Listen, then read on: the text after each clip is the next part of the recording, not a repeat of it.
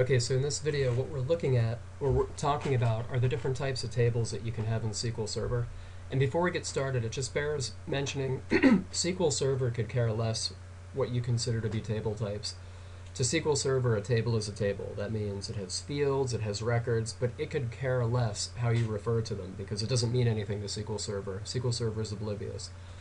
But in real life, if you're working on some kind of system or you're making some software, the two types of tables that you'll usually be working with are what we call data tables and then lookup tables. Lookup tables can also be called setup tables, or if you're just fresh out of school, maybe you call them atomic tables.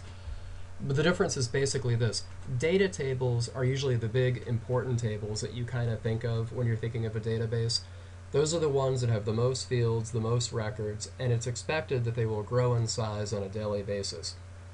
Also, because of the size of them and because of the way the data is set up, other smaller tables, known as lookup tables or setup tables, can actually oftentimes be used as building blocks to make the records in the bigger tables. Lookup tables and setup tables, basically they have smaller numbers of fields. The amount of records is usually relatively finite. It can change, but it usually doesn't change very often. And most of the time, these lookup tables don't have foreign keys, meaning you're not using other lookup tables as building blocks for these tables, hence the term atomic. In a database or in a system, in a software program, a lot of times you may have to pick options from a drop-down or a list box. Generally speaking, those drop-downs are being populated or filled with the information that comes from these smaller lookup tables. Here's what it might look graphically, just as a couple of examples. In this pseudo table, we have a data table and it's for customers. But notice there's this one field here, CT key. This is really a pointer to another table, and we're going to use the term customer type. In other words, here's a person, here's a company. Here's a person, here's a company, here's something else. You may want to know for these customers, is it an individual? Is it a business?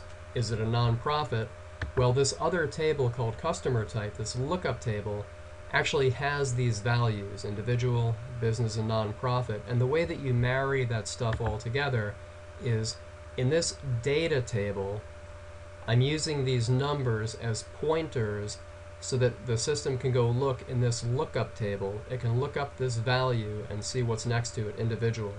And the way that that works in real life is usually to create a record in this table, when you're selecting this value, you usually see a drop-down that has these values, but behind the scenes, SQL Server will instead use this value to put into this table. So this record is related to that record, hence the term relational database.